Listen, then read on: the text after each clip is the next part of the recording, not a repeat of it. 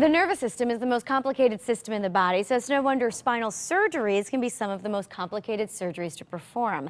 But now doctors at St. Mary's Hospital in Waterbury have a new high-tech tool that makes operating on the back easier and safer. Take a look.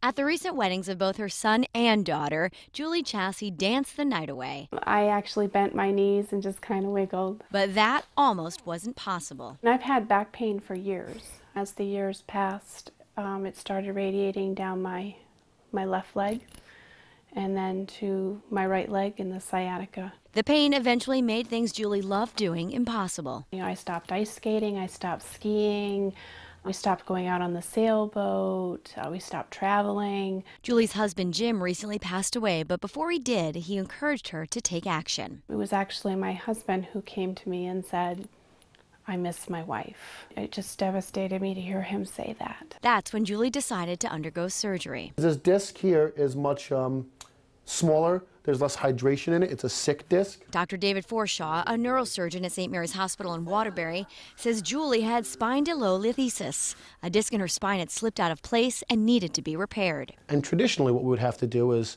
make a big cut in her back, move all the muscles out of the way, take off a lot of bone and put in screws and rods and a cage. And you're kind of beat up for a couple months after that. But thankfully for Julie, St. Mary's Hospital has a new tool that allows surgeons to do the same surgery with much smaller incisions and a faster recovery.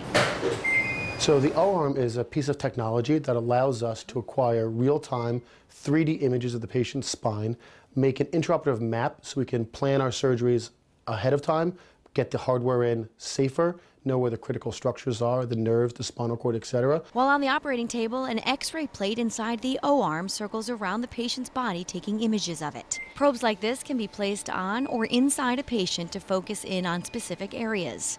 The images are then transmitted back to a computer. So this is Miss Chase's preoperative spin. So this is the first thing we do when we get into the room. After mapping out Julie's spine with the O-arm, Dr. Forshaw removed her problematic disc and placed a spacer and screws to stabilize her back. Precision is one of the goals of the surgery.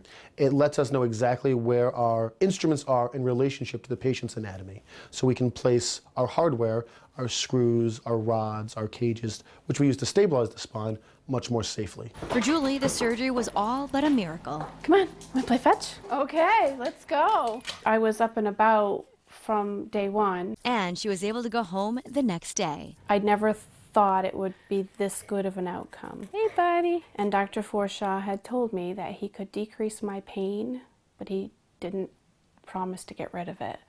Well, he got rid of it. Today, Julie is back on her feet, go along, and ready for the road ahead. Dr. Forshaw gave me back my future. He gave me back things to look forward to and things that I can do. A woman who won't let anything slow her down.